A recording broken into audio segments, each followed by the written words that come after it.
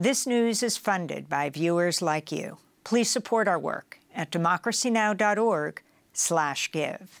Welcome to Democracy Now!, democracynow.org, the War and Peace Report. I'm Amy Goodman. Palestinian officials say the death toll from 75 days of Israeli attacks on the Gaza Strip has topped 20,000, nearly 1% of the Gazan population. At least 8,000 children are among the dead. On Wednesday, a World Health Organization emergency team reached the Al-Ahli hospital, which had been northern Gaza's last functioning medical facility where people could undergo surgery.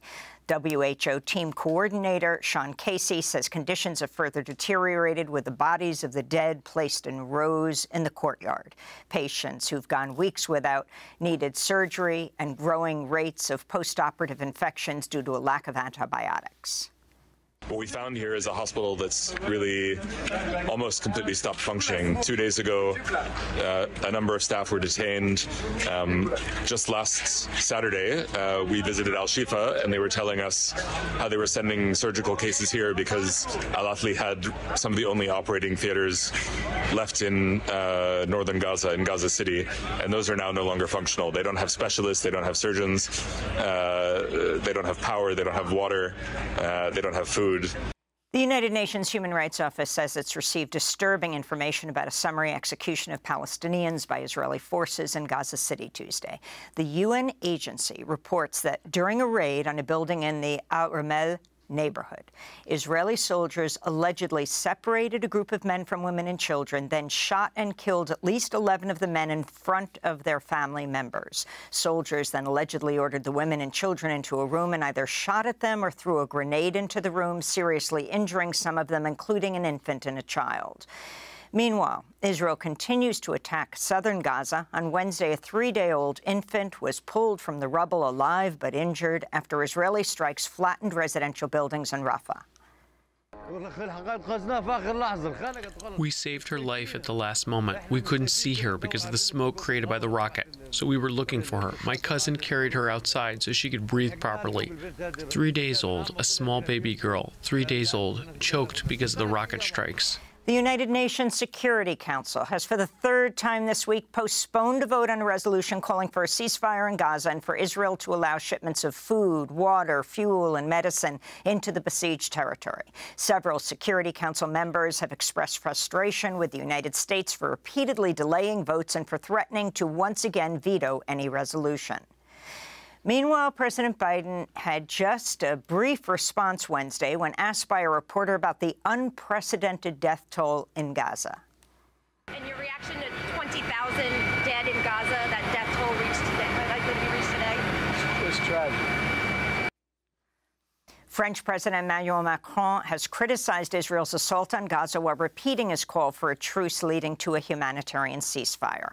On Wednesday, Macron told a French TV news channel, quote, "We cannot let the idea take root that an efficient fight against terrorism implies to flatten Gaza or attack civilian populations indiscriminately," he said.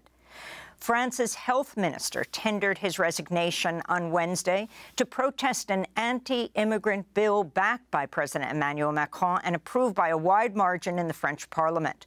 The bill makes it far easier for France to expel asylum seekers, sets strict immigration quotas, makes it harder for children of immigrants to become French citizens, and delays immigrants' access to welfare benefits by several years. Far-right leader Marine Le Pen has called the amended bill an ideological victory for her party. In Brussels, the European Union has agreed to a new pact on migration and asylum that Amnesty International warned, quote, will set European asylum law back for decades to come and lead to greater human suffering, unquote. The agreement comes after 3 years of negotiations. It allows for the detention of migrant families, including those with young children, and fast-tracks the deportation of newly arrived asylum seekers. EU Parliament member Malin Björk said in a statement, quote, in the face of Russia's war of aggression against Ukraine, the EU showed that solidarity with those seeking protection is possible. But instead of building on that experience, the deal just struck will institutionalize and worsen the most repressive practices, mass detention, pushbacks, and cruelty at the borders, unquote. Texas Republican Governor Greg Abbott chartered a flight Tuesday that brought more than 120 immigrants from the U.S.-Mexico border to Chicago. It's a major escalation of Abbott's policy of transporting asylum seekers to Democratic-led cities and comes just after Abbott signed Senate Bill 4, which makes it a state crime to enter Texas outside of a U.S. port of entry.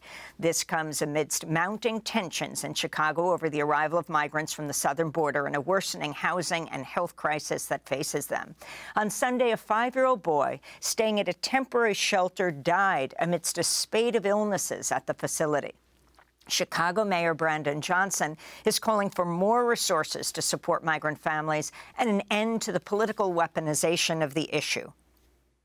Everyone knows that the right-wing extremism in this country has targeted democratically ran cities. And quite frankly, they've been very intentional about going after democratically ran cities that are led by people of color. And their whole motivation is to create disruption and chaos, because that's what that particular party has been about. NBC News is reporting Chinese President Xi Jinping informed President Biden last month Beijing plans to reunify Taiwan with mainland China. The message was conveyed as the two leaders spoke on the sidelines of the APEC summit in San Francisco in a meeting intended to ease tensions between Beijing and D.C. The Biden administration reportedly rejected a Chinese request to make a public statement saying it supports the goal of peaceful unification and does not support Taiwanese independence. Though the U.S. supports the one China policy, it maintains cultural and commercial ties with Taiwan and supplies the territory with weapons. U.S. citizens freed in a prisoner exchange with Venezuela were repatriated on Wednesday, while released Colombian businessman Alex Saab landed in Venezuela, where he met with close ally President Nicolás Maduro.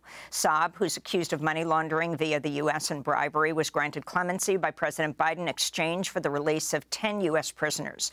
Maduro also agreed to free at least another 20 political prisoners. Separately, Caracas also returned fugitive Malaysian defense contractor Leonard Glenn Francis, who's implicated in a major Pentagon bribery scandal. As he welcomed Alex Saab back at a Caracas news conference, President Maduro welcomed the prisoner exchange as a positive step in U.S.-Venezuela relations. Hopefully the way will be found for a process of respect, equal treatment, and understanding between the United States of America and the Bolivarian Republic of Venezuela. Today, a step has been taken that will hopefully contribute to that path.